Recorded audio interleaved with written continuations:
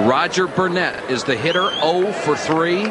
Rebhan trying to hang on and pitch his second straight complete game against the Stanford Cardinal. I imagine the Oklahoma State hitters, as great at swingers of the bats that they are grateful they're not going to see Rebhan if Georgia goes on to win. He's the kind of pitcher that would give them trouble. Take their chances with a left-hander.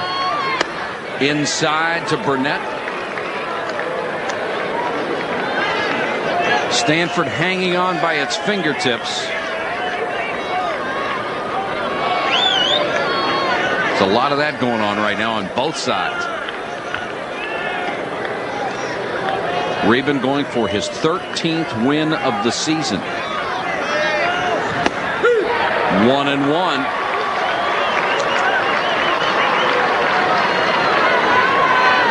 Burnett just trying to get on, and Mark Marquis knows it would bring up Tim Griffin, his leading home run hitter, a man who has been mired in a horrible slump. And what a moment it would be for Griffin if he could come up as the potential tying run.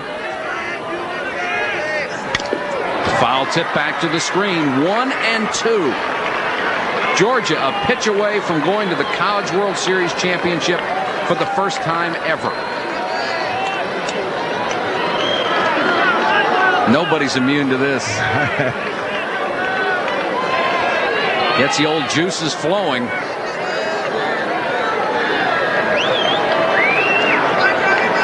Burnett digging in. Strike 3 called. Georgia wins it.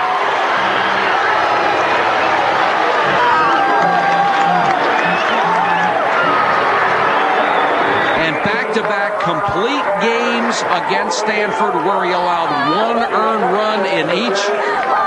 What a performance.